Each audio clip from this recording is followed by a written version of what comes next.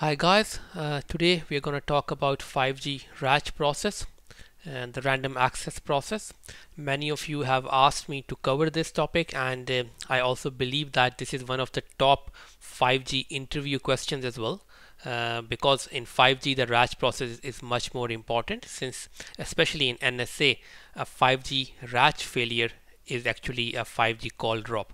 So it's very important in that case, and I covered the main aspect of that in the call drop call flow video, but over here we're going to talk about 5G RACH process in itself, how it works out, and by the end of this video you should know how to troubleshoot major RACH process failures.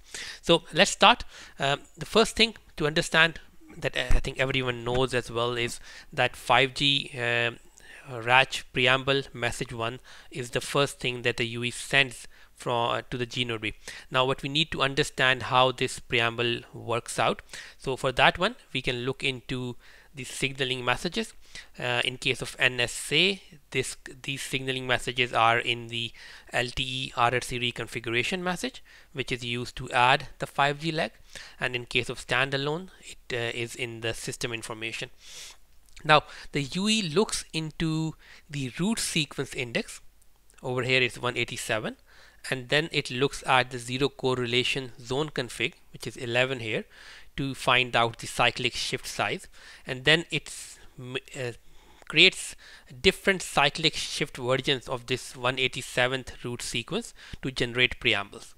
Now remember that we do RACH planning, and the RACH planning output is actually to assign a root sequence index, just like a PCI. So that root sequence index that we assign to the cell is given by this value. So it also means that the neighboring cells should not have a similar root sequence index, otherwise we will have a RACH clash and a RACH collision, and in that case you will have a lower RACH success rate. So using this one and this one, the UE generates preambles. Now the next point would be to find out which preamble format to use, and that comes from this PRACH configuration index. Now the PRACH configuration index refers to a table in 3GPP, and it also tells you where in time domain the RACH preamble needs to be sent. Now if we have, let's say, multiple slots, then this one will tell you in time domain which slot will be used to send the RACH preamble. So for instance, it tells you that it will be sent over here.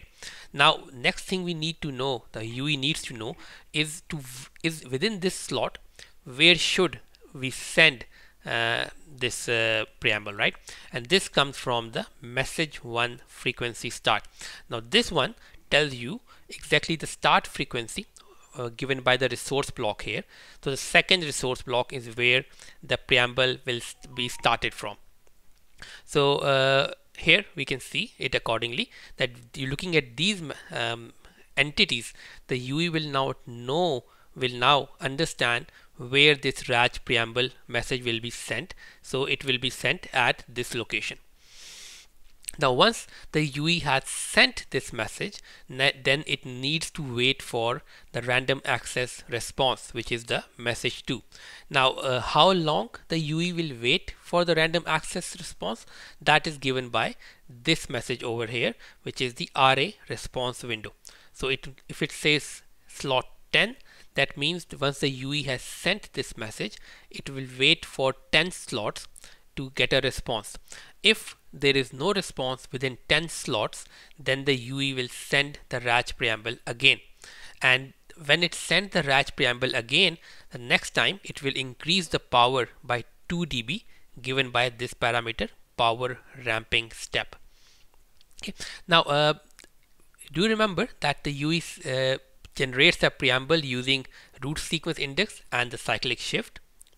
And it let's say if it sends preamble number 5 randomly, then the RAR, the random access response, which is message 2, it has an indicator telling the UE that this RAR is for preamble number 5. So if the UE sent preamble number 5, the RAR will have an indicator telling the UE that this RAR is for preamble number 5. So the UE knows that this RAR is for this UE. Otherwise, if at this level there is no RNTI or CRNT or TRNT at this time for the UE to understand that this message is allocated to this UE. So the allocation is understood based on the preamble ID. Secondly, the UE does not know how far the UE is from the G node B. So message 2 also carries a timing advance. So the TA comes in RAR. So if we want to find out the TA value, to find out how far is the UE, we can look into the message 2 to find the TA value. Now once the UE gets the TA value, now it knows how far it is from the cell. So it will send message 3 with the adjusted TA value, and this is how we say that RACH is used to synchronize the UE in uplink. And once the G node B gets the message 3, it responds with message 4, and that is where the RACH process is finished. Now what are the possible problems that can happen? One problem can happen is that UE is sending RACH preamble, but the G node B is not getting it, and the UE will keep retransmitting in that case until it reaches preamble trans max. Over here is N10. That means UE can send it 10 times. Now one of the possible issues could be that UE is very far away, or UE is not sending at a very high power. In that case, we can increase this value, preamble receive target power. So increasing this will increase the UE's transmit power to send the RACH preamble, or we can increase the power ramping step so that each retransmission of the RACH increases the power as well. Now that is one of the options. Another issue could be that the UE is not able to receive the RAR message 2. Now in that case, we need to understand where the failure is.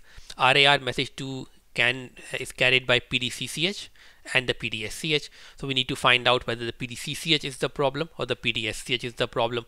So that will be the second step. The third would be that UE is able to decode the RAR, but the G node B is not able to decode the message 3. Now in that case, we need to find out why message 3 is failing, and because it is an uplink issue. So there's a delta between RACH preamble to message 3 power. So we need to increase that to increase the message 3's power such that the message 3 is decoded successfully. So these kind of things is what we can look into, and in short, the RACH success rate is actually given by message 3 over message 2 or message 3 over message 1. So normally message 1 is nearly equal to message 2 count. So if you do a message 2 over message 1, your answer should be nearly 100%. So message 3 over message 2 or message 3 over message 1, the results are normally pretty similar. So that is the RACH success rate, and usually message 4 does not fail because message 4 is a downlink message. If message 3 is successfully decoded by the G node B, message 4 usually is successful. So that is why the success is counted at message 3. So that's overall from the RACH perspective. If you have any questions, please let me know, and I can cover the RACH planning and further optimization on RACH as well in later sessions as well. Have a nice day. Thank you. Bye bye.